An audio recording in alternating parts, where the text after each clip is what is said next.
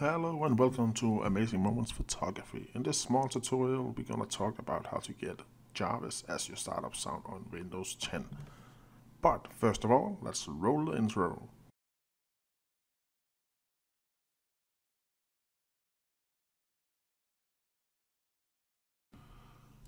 Okay, for the start we're going to use a program called Startup Sound Changer.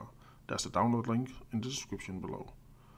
We're also going to use an audio file of the JARVIS sound. There's also a link for that in the description. The file is an MP3 format, but we have to convert it into a WAV file.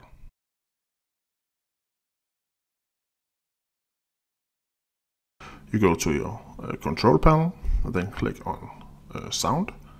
After that you go into the sound in the menu. Sound, let's see, come on, there.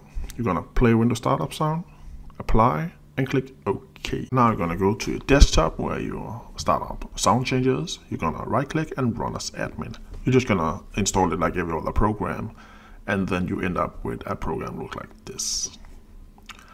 Now you're gonna click replace and find the WAV file. I got it right here on my desktop, and press open.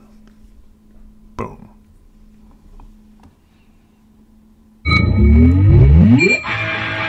Welcome home, sir. You need to pay attention to control the time today.